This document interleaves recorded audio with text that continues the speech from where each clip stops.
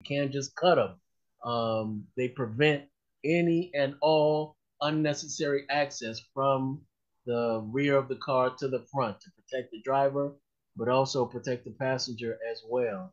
And because they're so clear, you don't feel cut off, you don't feel claustrophobic.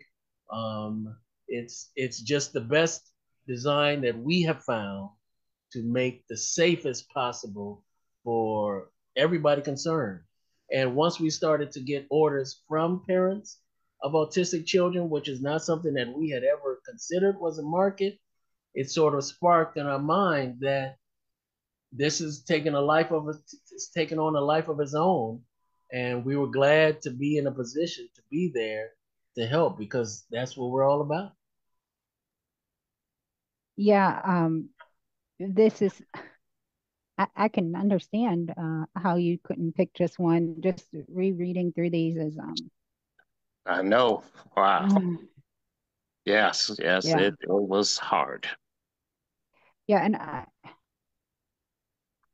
would really like to extend my gratitude to the families that did apply because I recognize, certainly as a mom myself in this population, the shame and stigma that comes in these situations and how difficult it is to share and to be vulnerable and to share your story.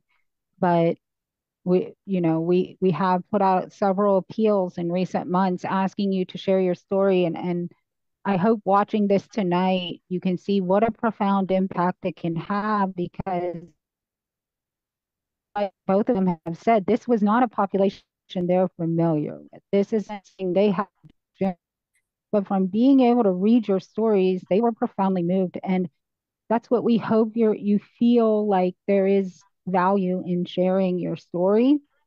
I myself, just reading through these, we found it very challenging.